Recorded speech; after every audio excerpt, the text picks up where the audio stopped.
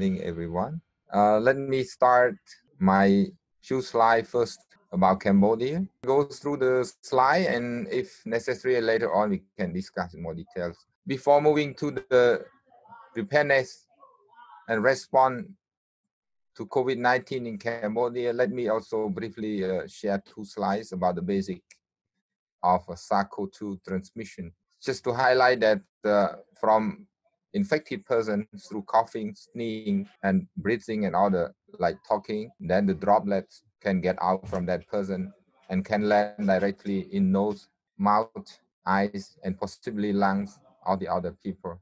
And the other way around, it's possibly that if they cannot land directly on another person, it can also fall on surface or any object that the other people can touch and can get infected. And there is also a small evidence around another possible way of transmission is through aerosol, for which the droplet becomes smaller and spread in the air, which is roughly less than 5 microgram.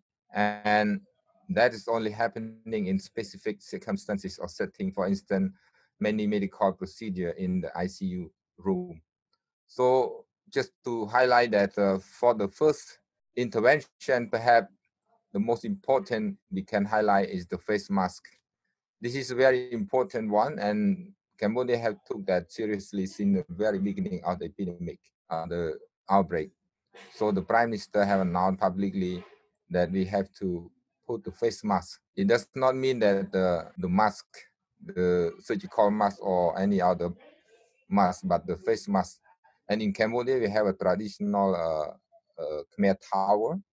We call it kroma. It's also recommended to be used for any person who feel that they are sick or having common cold or cough, have to cover their. And then the other way, it's easy to talk about the prevention for the first way of direct transmission is to have the physical distancing or possibly combined with the personal protection equipment or exposure.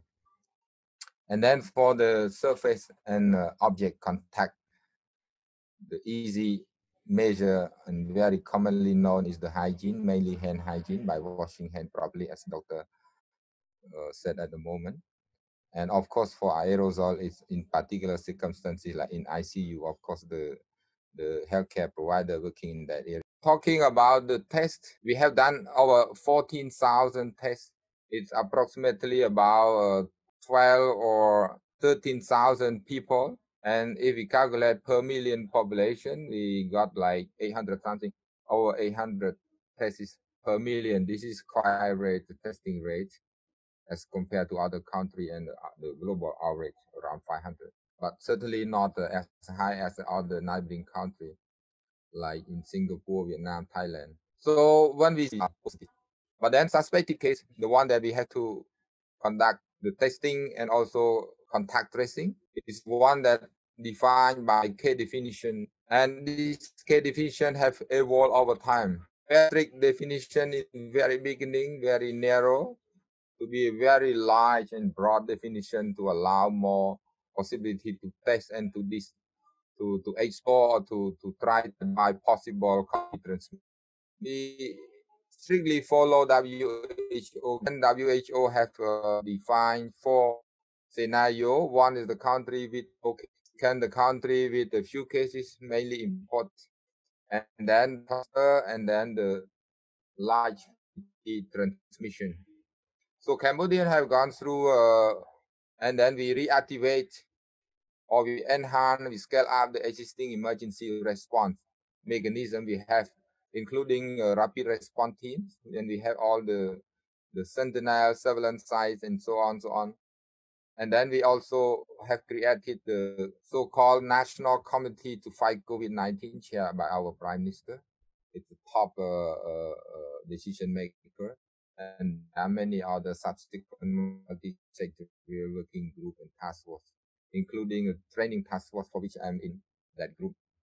And then we at the same time also enhance the education, community education and recommunication about the COVID-19, including development of many educational tools, communication strategies, and disseminate country-wide through many available means, including media and Facebook, etc., and also telephone. So every time we call, there is a message before we get the answer.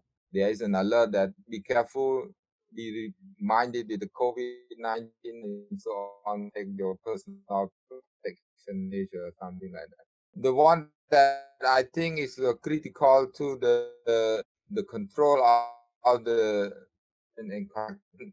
since the very beginning, even before we identify the case, and we also have quite a very effective contact tracing for many reasons, including the fact that we have also involved the military and also police intelligence to identify the contact person, because the contact tracing is the most difficult work that the health people or the public health people cannot do it alone. So normally we follow WHO criteria. For confirmed case, we isolate and we send them to the hospital for follow-up care and treatment.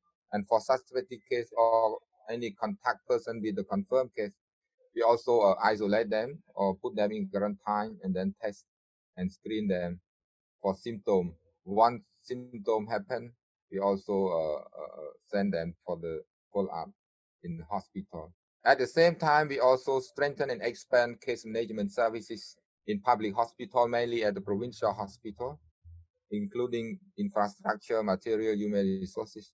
More importantly, the government have decided to give cash incentive to frontline workers and those who are exposed to the infection or the HIV, their work are exposed to the HIV, to the COVID-19, sorry. So it's around $40 per day. It's already like 3 times more than their salary. So then at the same time, the government also took many public health and administrative measures to ensure social, or we can say a physical distancing, and also a special plan to manage migrant workers returning from abroad.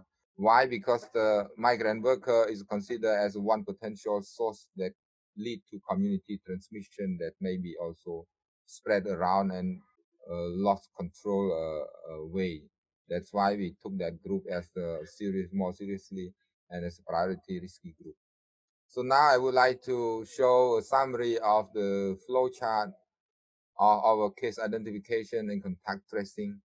So starting from a general mechanism to screen suspected case, and we also have some additional mechanism if there is any particular suspicion in some area for which it does not fall into definition, we still also have to do a screening, and both mechanisms can allow us to identify suspect case. As soon as we identify suspect case, we isolate them or put them in quarantine depending whether they are symptomatic or not. And then we immediately collect the specimen, the sample, and then do the testing. At the same time, there are also some other group that is a priority or risky group also ask for the test, including those who are requiring the certificate to go back home for the foreigner. And then when the test result negative, but then these people having a history or contact with the confirmed case, we still put them under the follow-up in a quarantine for 14 days. Within this 14 days, as soon as they becoming symptomatic, we do the test. If otherwise, we only do 2 tests at the end, last 48 hours. And if not, then we can release them. And for the negative without any contact history, we can release them. And for positive, we isolate, we follow up, and then we send them for the care and treatment in the isolation area in the hospital. And then we conduct in-depth interview with the case, the patient, and also other possible source of information, including telephone tracking, and also camera and so on, to identify and to trace the contact person. And this had to be done within 48 hours after the test is being confirmed. And then based on that fact, we build a list of contact person for whom we also have to consider as a suspected case, and also the same measure will be taken as a suspected case. So along this period, we introduce 4 forms. The form 1 is the form for screening to look for suspected case. Form 2 is the laboratory testing form. Form 3 is the follow-up form for suspected case. And form 4 is the case reporting and contact tracing form. And then the 5 is about the list of contact person for whom we have to take some measure. And these are the few listed public health and administration measure to ensure physical distancing. So in Cambodia, so far we haven't decided to put the country in lockdown for the whole country, but we have decided a couple of measures depending on the risk to ensure physical distancing. So the first one that the government, the prime minister have decided to close schools, all level of schools, starting first in Siem Reap town where we found the first case, and then to over the country. At the same time, schools are encouraged to adopt distance and e-learning method instead of face-to-face. And then all the social events which have more people gathering, more than 10 people, for instance, including concert, wedding, reception, sport event, bar, karaoke, casino are closed. But the government still allow market and restaurant to open. And to control big movement of people, especially a factory worker during the Khmer New Year holiday in April, the government decided to apply no holiday policy to employees and the government officials. It means that they have to work during the Khmer New Year public holidays from 13 to 16 April. And at the same time, the government also banned of travel across province, with exception for good transporter, armed forces and civil servants traveling to work for the COVID are not allowed to travel across province between during the period of the Khmer New Year as well, from 10 to 16 April. And last but not least is the measure to manage the migrant worker returning from abroad, mainly from Thailand. Although the border between Cambodia and Thailand is officially closed, but many Cambodian migrant workers who work in Thailand, when all the shop, restaurant, and many businesses closed over there, they have nothing to do. They decided to go back home, to come back home, and then the government still allowed them to enter. And then we decided to make a plan to manage these people, to minimize or to mitigate the risk. So this is the flow chart to explain how we manage these people. So we have first level at the border level, we have a border screening point. So if people found to have fever, we immediately send them to the quarantine level 2 at the border. Otherwise, we let them go to province with a range transport, not private transport, a special arranged transport to send them to the screening point at the provincial level. There they screen for symptom again.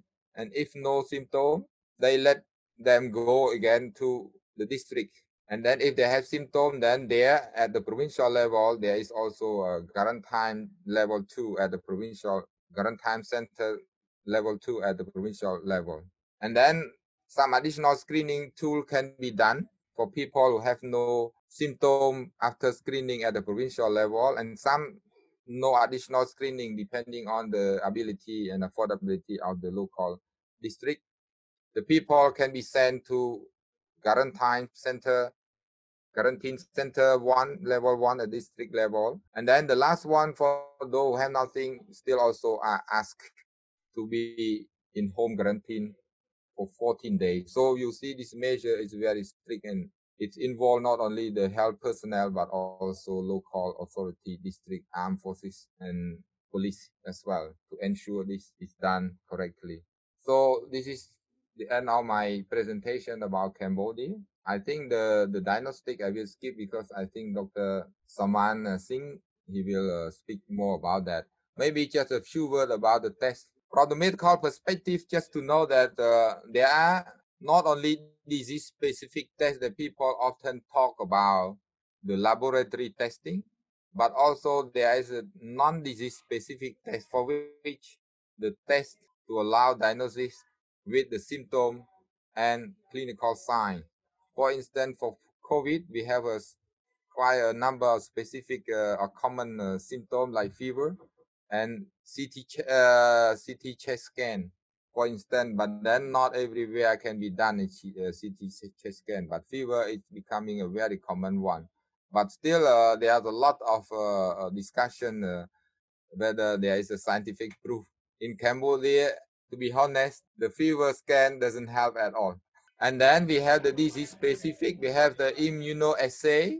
It means the test, we can call it a serological test, which include antigen based and antibody based. So antigen, it means that we can detect the viral protein in the body fluids, for instance, the upper respiratory fluid like sputum or swab of the fluid. And the other immunoassay is antibody based. It means that detect antiviral body in the blood. So when the infection happen, after some time, the infected people in the body start developing antibody.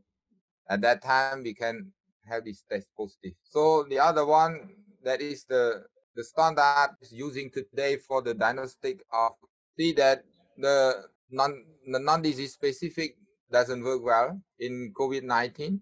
So this is only allow increasing the prevalence among the risk people for all the disease specific tests only. So I think this illustration is also interesting, but I think Dr.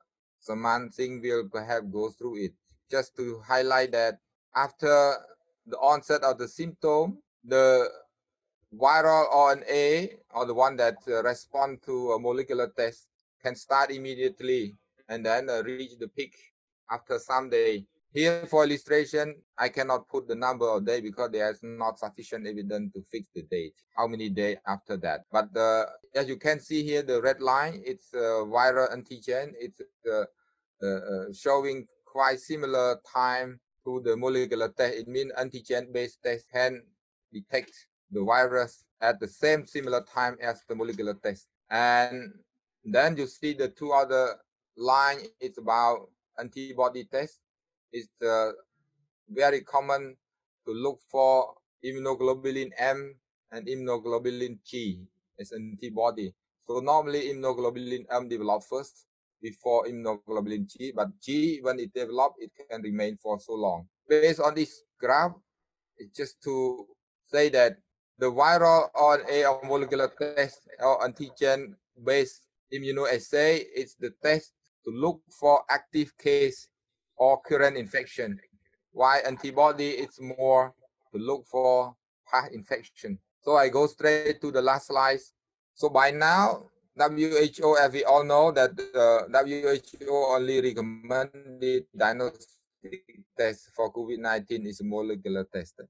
But this test also have a lot of limitation as well. As you can see that they are increasing apart from false negative as a common limitation of this test, depending on the quality, not just of the test, but also the specimen collection, the time of specimen collection, and also the laboratory procedure.